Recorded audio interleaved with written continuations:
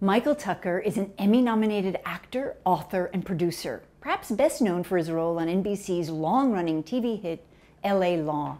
He's appeared in dozens of movies and has worked with great directors, including Barry Levinson, Woody Allen, and with the famed Italian film writer and director, Lina Wertmuller. He has written many books, my favorite, Living in a Foreign Language, which describes his buying a small home in a tiny village in Umbria.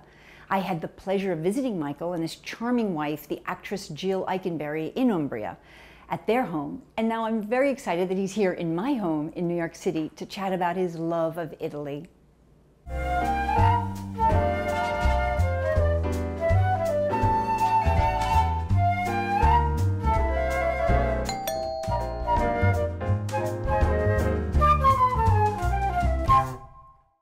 Thank you so much, Michael. It's such a treat to have you here in New York City. Well, it's a pleasure. So tell us how this love of Italy started.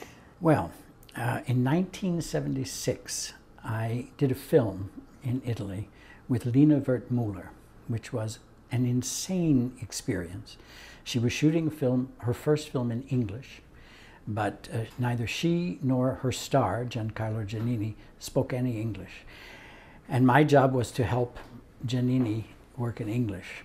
And that was our introduction to Italy. And we fell in love, and that led to us having a house in Italy now. How exciting, though, to be in a film. How did that come about? One of the ways I made a living early on in the acting game in New York was to dub foreign films. You can make a nice buck, you know, make a couple $100 a day dubbing foreign films. And I was good at it for some reason, because it's a ridiculous process, because what they're saying and what I'm saying don't match ever, you know. But and I dubbed Giancarlo Giannini in Swept Away and Seven Beauties. I did his voice. So Lina Wertmuller saw those dubbed versions and asked if I would come and work with him. That's how it came about. How exciting. So you're that voice. That voice. I was that voice. Yeah. And so that led to your love of Italy. Yes, yes.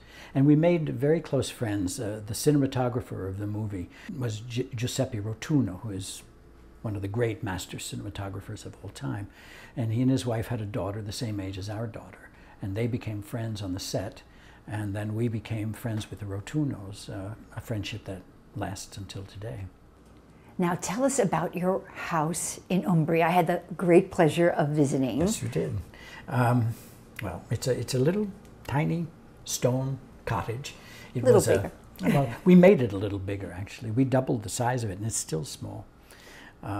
It was a farm worker's cottage. It's close to 400 years old. And we stumbled on it. We were in Italy taking a trip from the top to the bottom on our way to Puglia to a friend's birthday party. And we met someone, it's a long story, I wrote a book about it actually, who took us to this house that was for sale. And Jill didn't want to buy a house in Italy. She loved to go to Italy, but she saw no reason to buy a house there. And we were there, and we stayed much longer than we expected to stay, and we fell in love with the people who were selling the house, and we bought it. We bought the house. And it was one of the great decisions of our life. We still have the house, and we love it very much. Now, Umbria, you're in the heart of Italy. Yeah. What are some other ingredients from Umbria that you love? In my region, truffles, black truffles, are everywhere. Truffles are inexpensive over there, which is sort of amazing. So black truffles, olive oil, wonderful wine, of course. Have you gone truffle hunting?